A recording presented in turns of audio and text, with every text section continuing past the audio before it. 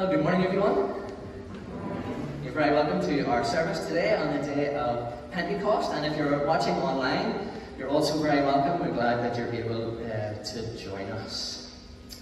Now, it is the day of Pentecost, that significant day in the church calendar, when the apostles received the Holy Spirit and went from being fear-filled to being fearless, full of courage and boldness to proclaim the good news. So we pray today that the Holy Spirit would come, that we would know His presence amongst us, here in church or watching online, that He would fill us also with that same courage and that same boldness to go from this place and tell others the good news of forgiveness and mercy found in Jesus. I want to encourage you this morning in our hymns, as we sing our hymns, in our liturgy as well. Everything, of course, is relating directly to the Holy Spirit and the work of the Holy Spirit. I encourage you to engage in this service as best that you can. Alright, we're going to turn to our order of service. The Lord is here. His Spirit is with us. As we worship you, fill us with your Spirit. As we listen to your word, fill us with your Spirit. As we long for your refreshing, fill us with your Spirit. As we long for your renewing, fill us with your Spirit. As we long for your empowering, fill us with your Spirit. Breathe on us, breath of God. Fill us with your saving power. Speak to us, wisdom of God. Bring strength, healing, and peace. So let us pray. Father God, we thank you for your Holy Spirit. We thank you for this day of Pentecost. And we pray, Lord, that you would come in the power of your Holy Spirit and minister to us here in person in church, and even those watching online as well. Give us a real, palpable sense of your presence with us this morning. Bless our time of worship. We ask it in Jesus' name. Amen. We're going to stand to sing our opening hymn of worship, which we'll sing through twice. I will enter his gates with thanksgiving in my heart. We stand to sing.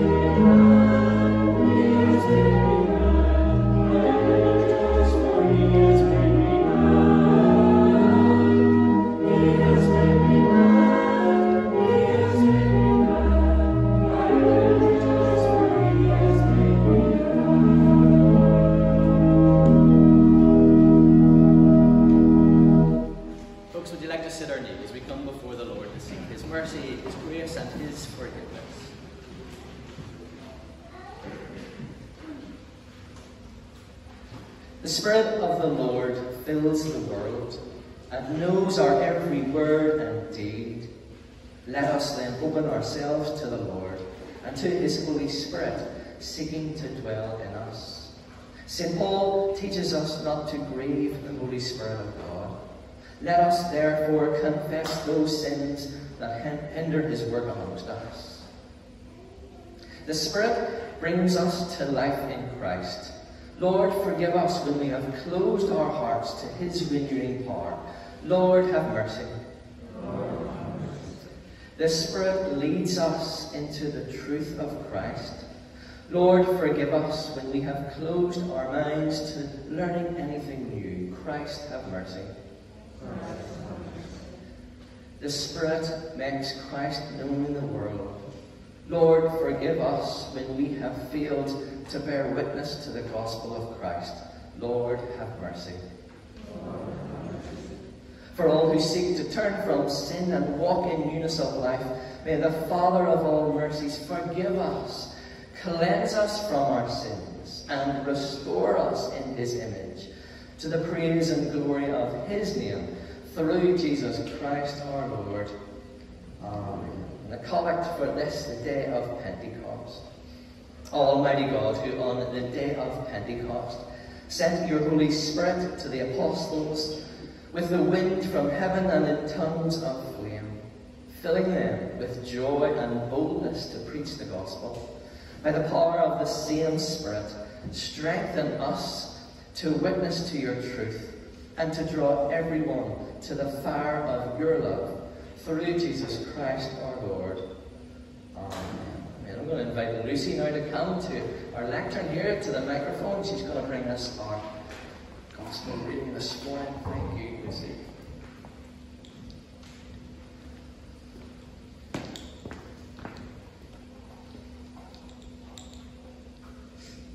A reading from Acts chapter 1 and beginning to read at verse 1. The Holy Spirit comes at Pentecost. When the day of Pentecost came, they were all together in one place. Suddenly a sound like the blowing of a violent wind came from heaven and filled the whole house where they were sitting. They saw what seemed to be tongues of fire that separated and came to rest on each of them. All of them were filled with the Holy Spirit and began to speak in other tongues as the Spirit enabled them. Now they were staying in Jerusalem, God-fearing Jews from every nation under heaven. When they heard this sound, the crowd came together in bewilderment, because each one heard their own language being spoken. Utterly amazed, they asked, "Aren't all of these who are speaking Galileans? Then how is it that each of us hears them in our native language?" And continuing to read from verse 12. Amazed and perplexed, they asked one another, "What does this mean?"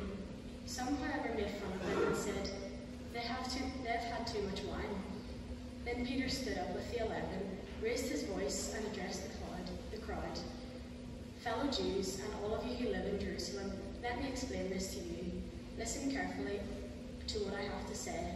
These people are not drunk, as you suppose. It's only 9 in the morning. No, this is what was spoken by the prophet Joel. In the last days, God says, I will pour out my spirit on all people. Your sons and daughters will prophesy. Your younger men will see visions. Your old men will dream dreams. Even on my servants, both men and women, I will pour out my spirit in those days, and they will prophesy. I will show wonders in the heavens above, and signs on the earth below, blood and fire and billows of smoke.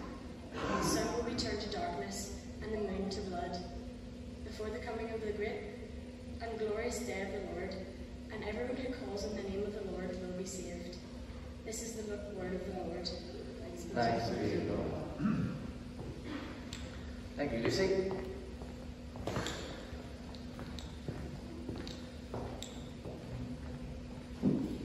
Okay, now we're going to stand to sing again.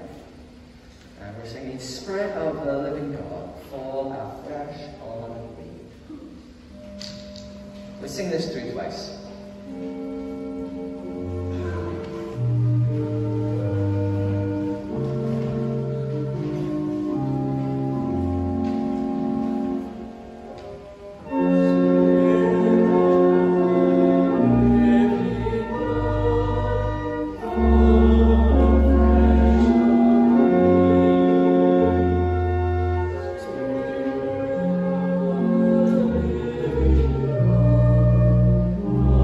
Oh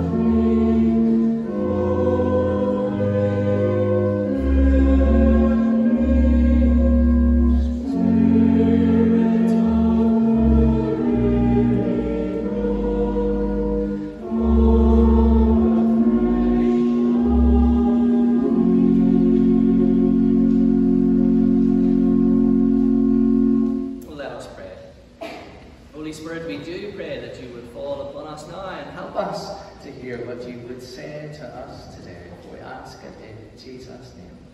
Amen. Amen. I'd like to take your seats, folks. I'm just going to speak a little bit.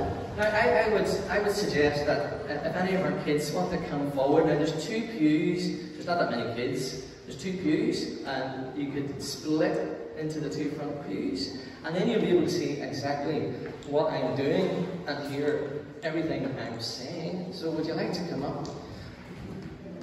I better be careful here. I just think you'll have a better view because either that or I get like a much higher table.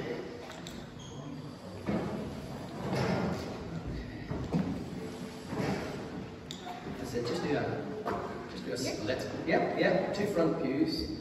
Eleanor and Alex, you go into that one then. How's about that? Is that good? Okay, don't worry, I'm not going to keep this too long. We smell the fruit. We smell the fruit. Okay, so today is the birthday of the church, and maybe perhaps we should have a birthday cake. Anybody like birthday cake? Have you seen the birthday cake on the back of the service sheet? Have you noticed it? Good for you, good for you. So today is called Pentecost, and that means 50th, as in 50 days since the celebration of Passover. It is known as the birthday of the church because it is when the disciples of Jesus suddenly went, as I said earlier, from being fear-filled to being fearless. From being afraid of lots of things that might happen to them to being afraid of nothing. They became courageous and committed, full of passion and purpose and power. Now, how did this all suddenly happen? Well, I'm going to explain. It was all, of course, the work of the amazing Holy Spirit, who came upon these disciples at Pentecost as they waited for him in the upper room. Now, you can all see that I have a fan with me this morning. It's my biggest fan. He's my biggest fan. Now, on a hot summer day, an electric fan can really keep us cool. We use this at home.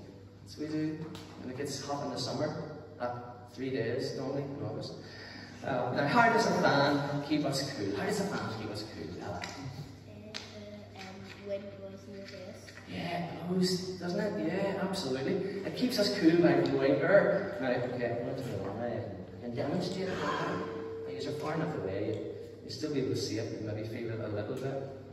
Now, of course, we can't actually see the air that's coming out of the fan, but we can tell that it's working. So, in fact, there are different ways that we can tell that the fan is working. One way is obvious, as I've tied these, well, I didn't tie these, because she's very good at stuff like that.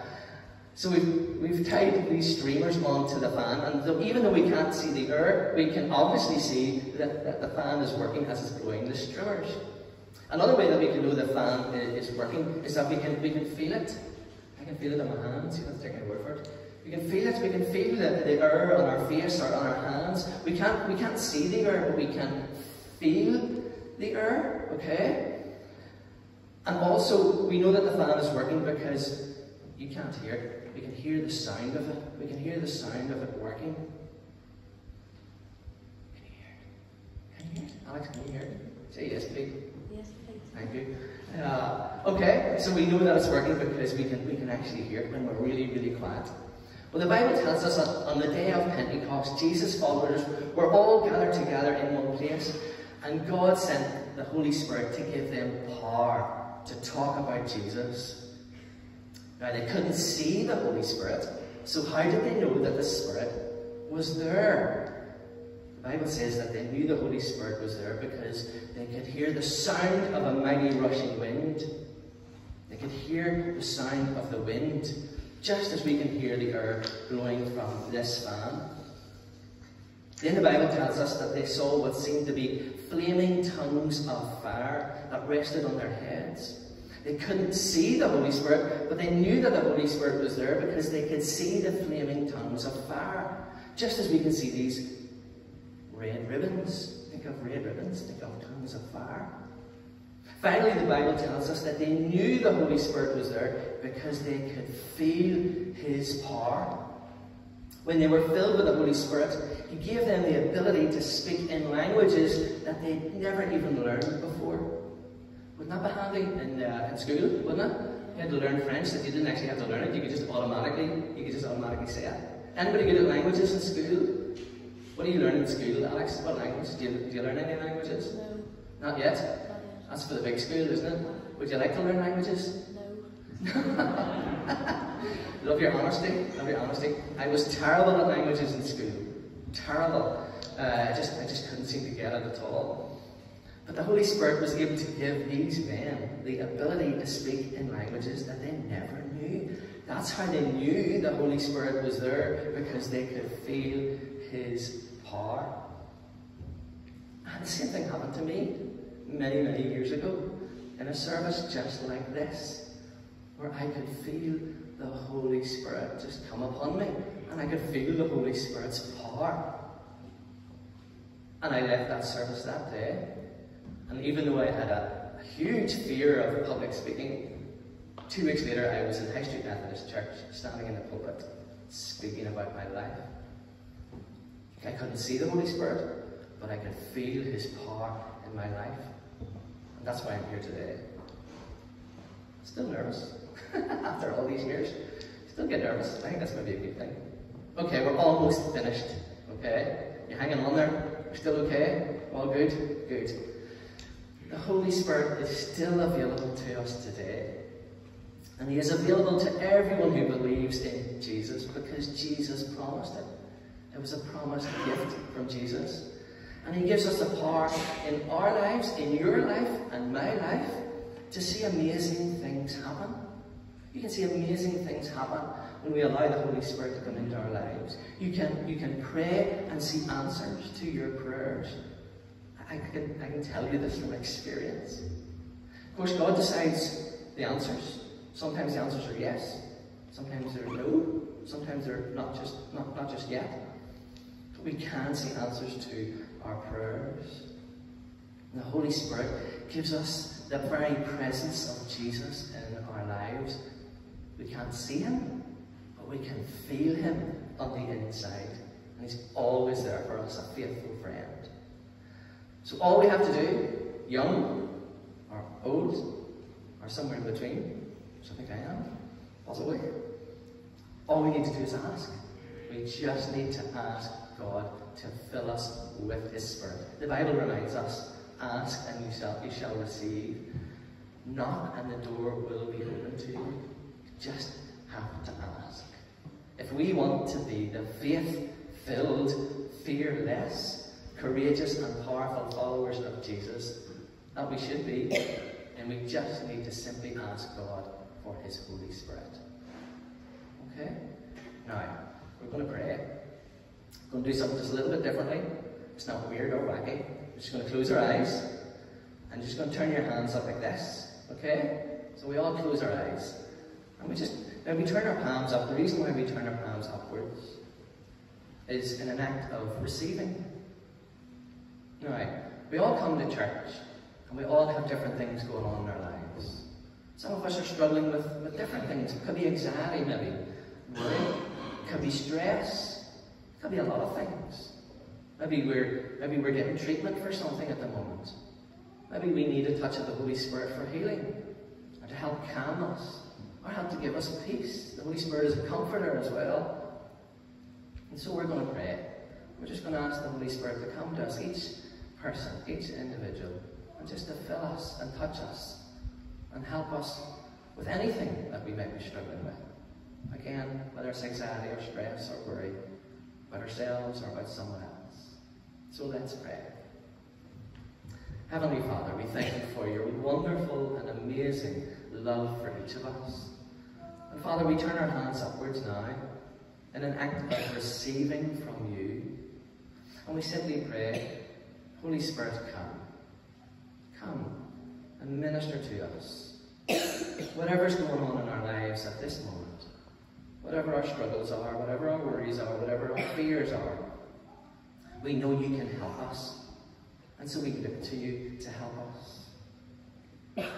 Just come and move in our hearts and in our minds and bring us Your peace. Help us to know today the amazing love of the Father and the power and presence of the Holy Spirit in our lives. And help us, Lord. We go from this place today to be a people who seek to be filled with your Spirit, not just today on this day of Pentecost, but every day. We know we'll see you at work in our lives. You give us the courage and the boldness to be faithful, fearless followers of Jesus. Tell others of the good news of the kingdom, available and accessible to each and every day. We ask these things in Jesus' name. Amen. Thank you. Guys, you can go and take your seats again. I get a little bit of feedback there. And I'll move this over, slide this back.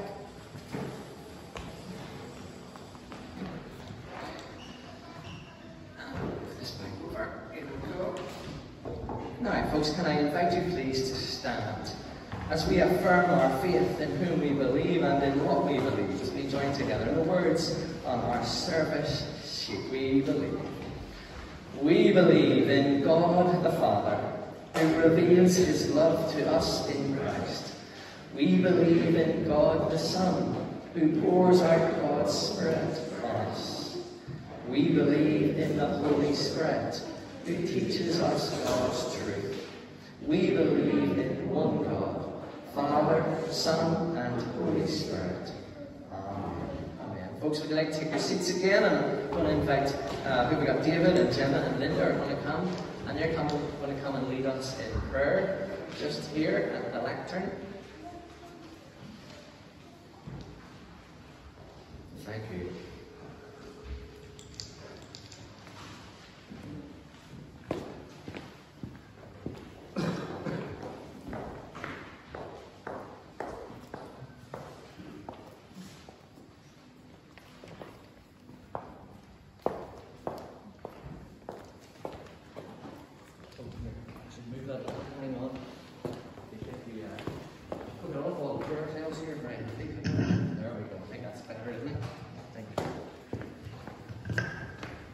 Let us pray. For the spirit of peace that calms our mind and stills our life, we give you thanks. For the spirit of love that touches hearts and reaches out, we give you thanks. For the spirit of joy that lifts our soul and gives us faith, we give you thanks.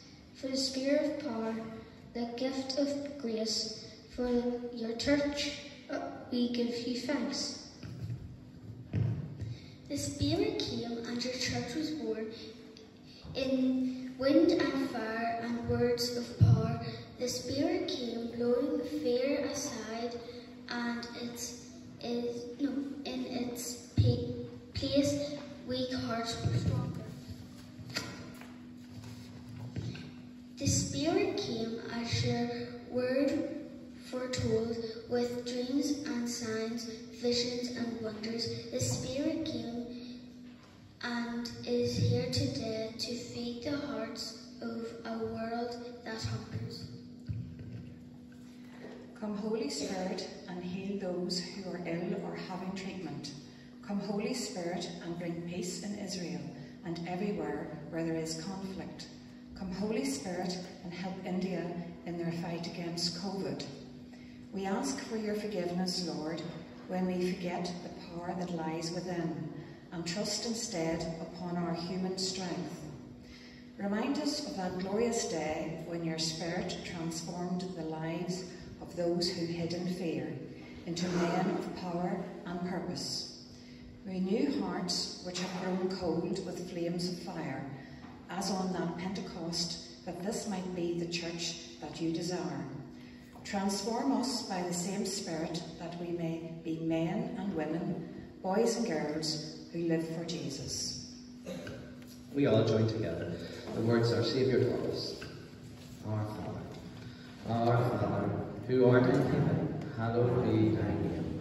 Thy kingdom come, thy will be done on earth as it is in heaven. Give us this day our daily bread, and forgive us our trespasses, as we forgive those who trespass against us. And lead us not into temptation, but deliver us from evil. For thine is the kingdom, the power, and the glory, forever and ever. Amen. Oh man, thank you guys. You did so well. So well. Thank you.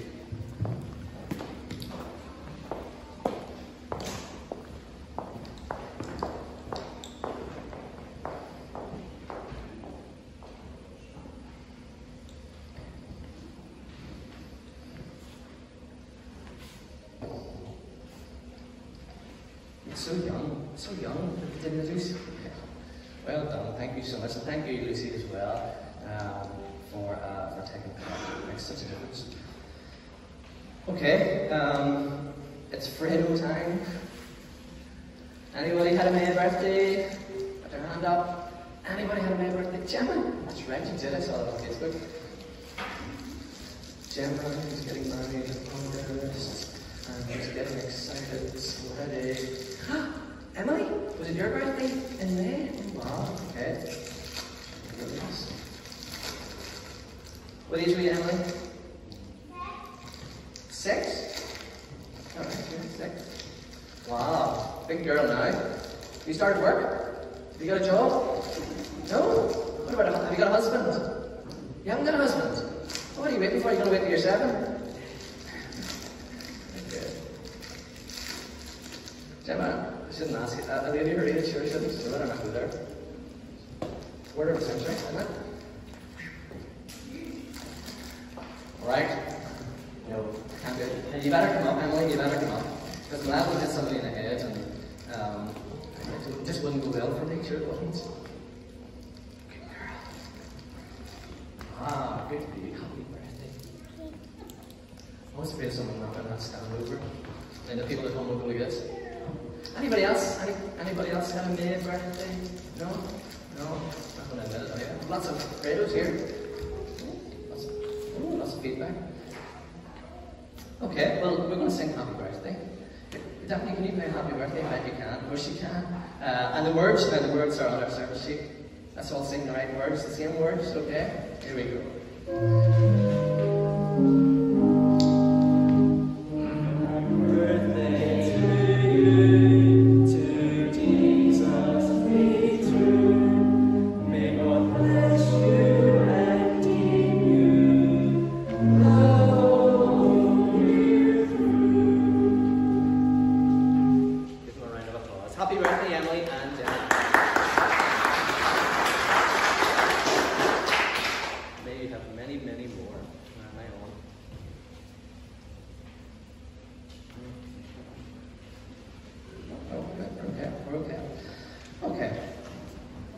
Let's pray.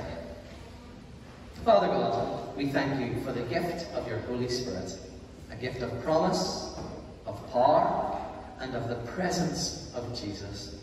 Help us each day to be filled with the Spirit and to use the gifts which he provides to build your church and be a blessing to our community. Amen. Some words of blessing where we have our closing hymn.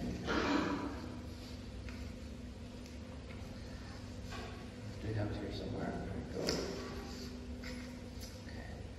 May the Spirit, who hovered over the waters when the world was created, breathe into you the life he gives. Amen. May the Spirit, who overshadowed the Virgin when the eternal Son came upon us, make you joyful in the service of the Lord. Amen. May the Spirit, who set the church on fire upon the day of Pentecost, bring the world alive with the love of the risen Christ. Amen. And the blessing of God Almighty, the Father, the Son, and the Holy Spirit be with you and those whom you love this day and forevermore. Amen. We're going to stand to sing our closing hymn of worship. The Spirit lives to set us free. Oh